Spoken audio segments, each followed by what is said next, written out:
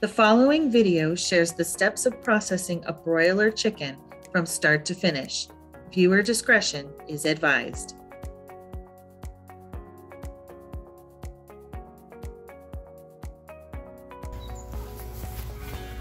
Skull needs to be at 145 to 150 for about 45 seconds.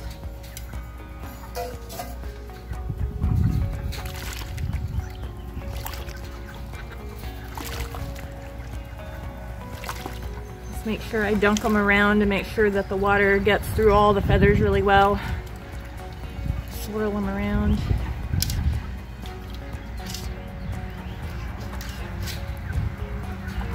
When they're done scalding, you'll know, because when you pull one out and the large wing feather pulls out easily, they're ready. Not quite ready yet on this one. Here we go. Ready. Ready for the pluck.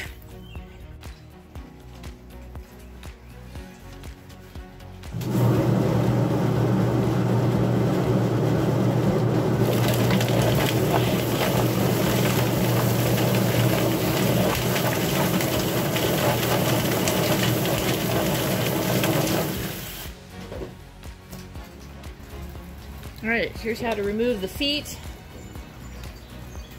I like the bird laying towards me with his feet towards me, and then I just hyperextend that hock joint in between the two large processes right in the middle of that joint. Just slice through it until you get the joint to pop open, and then from the back side, cut the skin. Same thing on the other one. That's how you remove the feet. Alright, now we're ready for evisceration. Here's how to take the head and neck off. I will just cut the skin, and this part I'm removing the crop. The crop is on the right side of the bird here, and if you fasted your bird for 24 hours, it'll be empty. If they're on pasture, there may be a little bit of grass in it, but I just isolate the crop from the rest of the body. Cut some of this connective tissue and just pull the crop out. Discard that. That's the crop. Okay, now to remove the neck, we'll just pull back some of the skin and connective tissue and cut the muscle along the back of the neck and then either side of the neck. And then give it a pop and the vertebrae will separate, and then I can cut the meat, the muscle on the interior side. This is the trachea. You just want to cut that as close to the body as possible and give everything a pull, and that'll separate your head and neck from the rest of the body. I don't save the necks. Some people save them and put them in a stock pot, but I don't. Okay, to eviscerate. Flip the bird over, tail facing me. This is the uropygial gland. You'll want to be cautious of that. That's the preening gland, also called the oil gland. So there is oil in there. If you accidentally push it a certain way, it'll excrete some yellow oil, so be mindful of that.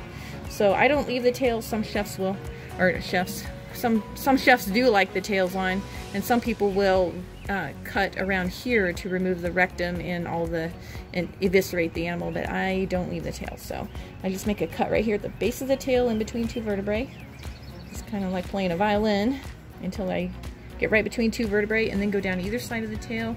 Stay real shallow with your cuts just until you're through the muscle on either side.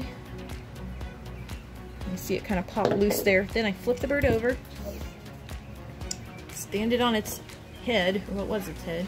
That'll allow all your intestines to fall down, let gravity help you. And then you can see I'm just holding the skin here, making a tent.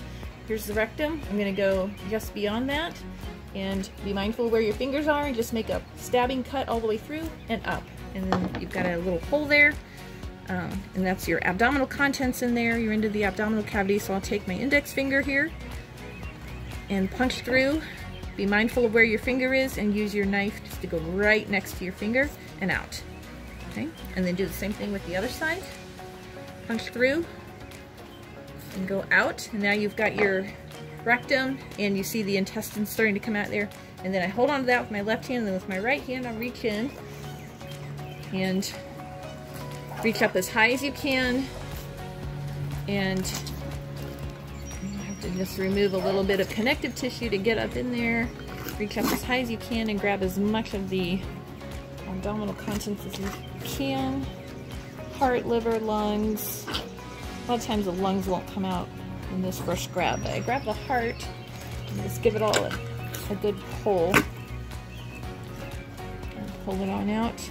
There we go. A little bit of abdominal fluid in this bird. You have the beginnings of some, he's got just a tiny bit of fluid around his heart, so he was the beginning of congestive heart failure if he had gone on. These birds are 8 weeks old, so they really went long for us. Nice big birds today. Clean up a little bit of these wing feathers here. Alright, here's our abdominal contents. A lung. Looks like the other lung is still in there. Go back in. They live right next to the rib cage towards the back. I don't feel it. Oh, there it is. Nope, part of the liver. Here's the other lung right here. 2 lungs. A heart. Liver, looks healthy. Gizzard. Intestinal tract. Here's the rectum and the tail. So a lot of people will save the gizzard, the liver, and the heart. If you're going to save the liver, be mindful of the gallbladder. That's this green structure right here. If you happen to rupture that, it'll stain your meat green, as well as give it a very bitter, inedible flavor to it. Your meat is tainted if you rupture the gallbladder, so be very mindful of that when you're eviscerating your birds. But many people will save these organs. I don't. We just compost it. So, but you can. So that's how you eviscerate your broilers. All right, final step after evisceration is giving the carcass an entire good rinse inside and out, and then we're going to put it in an ice bath. So we have our water tested. We just use this well has been tested for coliform every year, so we're perfectly safe to use it on our meat. We also use it to wash our eggs, so you might not necessarily have to do that if you're not selling it. We just add we like that peace of mind knowing that our well's been tested. So we just use a garden hose and give it a good rinse with a high pressure spray.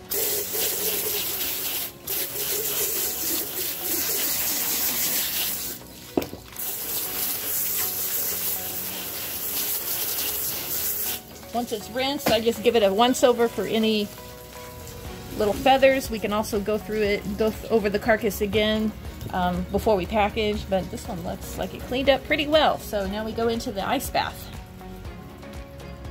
We just use a big Coleman cooler, one of those 5-day coolers with ice and water, and we let them chill until their carcasses are about 40 degrees, and then we can go on to packaging. This is Marie with Meyer Hatchery. We hope that you found this video on how to process Cornish cross broilers super helpful. If you're preparing to do your own broilers on your homestead, make sure you shop at MeyerHatchery.com for your processing supplies. We'll have a link in the show notes to that category on the website. And also, don't forget to like this video and click the subscribe button to get more great content from Meyer Hatchery. Thanks for watching!